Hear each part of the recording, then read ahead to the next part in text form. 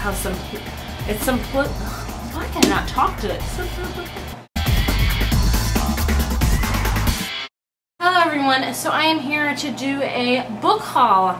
Yay, I know it has been a very long time since I've done one, which is a good and bad thing. A good thing because I haven't bought so many, and a bad thing because I'm sure you guys love them. I think everybody loves book hauls. But anyway, this is a collective book haul, so this has been over the past whenever I've done the last book haul. So it's been that long. So it's been quite a while. It's not too many, it's not crazy amount, so that's a good thing as well.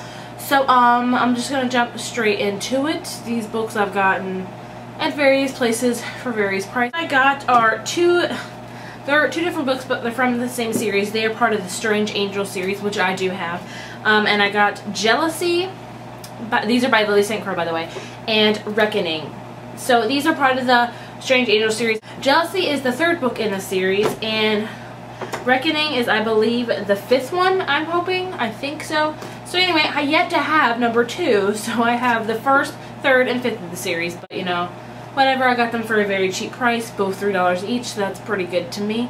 So it's a win-win. If you don't know about Strange Angels, I believe it's about, a girl who like becomes like a zombie fighter and all that kind of stuff, so I believe that's what that's about. I'm trying, this synopsis is very short. I also got 2 different books from Joan Bayer?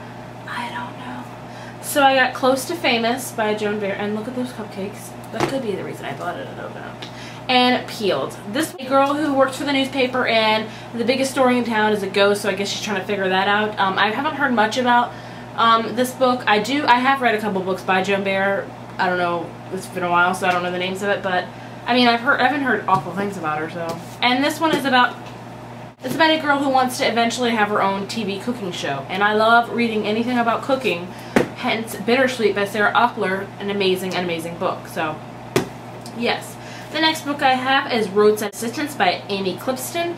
Also another book that I am just vaguely unfamiliar from, and it's about a girl that likes working on cars or something like that. I don't know. Sorry, guys.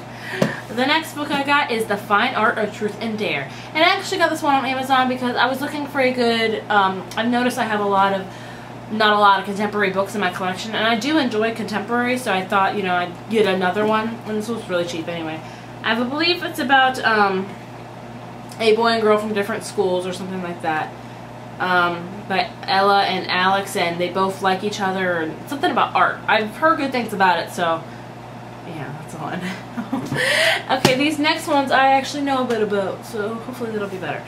I got The Immortal Rules by Julie Kakawa. Julie Kakawa has also wrote the Iron Fae series, which I like, but I don't love. A lot of people love it, which is awesome, you know, good for you. But I'm usually not a big fairy reader. I like fairy stories, but I'm not in love with them. Like, I don't love a lot of fairy stories. I think that's the only fairy story I've actually really ever read, and I don't know. Anyway, this one is about vampires, and it kind of reminds me of the movie, like, I want to say Daybreakers or something like that. Where actually it's where the vampires control the world, and they keep humans as, like, what's the word I'm looking for? Blood cattle? Is that the right word? They just use them for their blood, pretty much. I believe it's about a girl who becomes a vampire and learns about that and all that kind of stuff. And I've heard a lot of good things about this. So really excited to read this soon. If any of these books that you see you want me to read soon, leave a comment. It'll get pushed up on my to be read pile, I promise, because every month I just stare at my bookshelf and say, what should I read? So if you guys have any comments or suggestions, feel free to leave them, because that helps me out tremendously. So I've heard many good things about this. This one should be coming up reading-wise in the next couple months, because I'm just excited to read it. The next book I got is The Disenchantments by Nina LaCour. I love the cover of this because I like the sun flare right here. It's about a girl who has a boyfriend who is in a band, and they travel Europe, and she goes along with them. I don't know if they break up at some point, or she plans to go to school in the fall, but they don't know about that. So it's kind of like a band road trip thing, which I love because my husband is in a band, so I can relate to that. I've never been on tour with them or anything because they're not a big band, but it's just fun to read about that. The next book I got is Jodi I am butchering these names. Jodi something right here. Focus. Babe in Boyland. And this is about a girl who goes undercover as a boy and I think for a news article or something along that lines. If you've ever seen that really old 80s movies, not She's the Man, because that's recent and I don't really like that movie, but it's an older one. I want to say it was in the 80s where she dressed up like a boy and pretended to be a boy just so she can be on the football team, I think. That was a really good movie, and that's what this book reminds me of. Alright, the next book I have is Struck by Jennifer Bosworth. If you have watched my 2012 most anticipated releases, this was on them because I think I'm going to really love this book and I can't wait to devour it. It's about a girl who loves lightning, and she, I think gets power through them or something, and after horrendous things about how California has got a huge earthquake and then it's just crazy and now things are happening, she is somehow the key to all that, and it's about her ability with lightning and stuff like that. It's definitely a new take I've never seen before or never read about, so I'm very excited to see what it's gonna come and play. Of course, it's kind of, which I'm super excited to read, is The Picture of Dorian Gray by Oscar Wilde. I don't know much about Oscar Wilde. I do know this is his most famous book, and I got this because it was only $4 of the story that they get to, and look how insanely cool it is. Like, look how it's I don't know if my camera picks it up, but it's in like a I'm gonna say, is this cobalt blue? Cobalt blue. It's like kind of leathery, and the pages are silver, if you can see that. So it's so cool. I love this. I don't know much about this book at all. I know it's a classic, and I really want to start trying to read more classics. I have a list, but it's not a very good list. I don't know of any. There are some classics I've read. I love, love, love The Great Gatsby. I've read 1984. I've read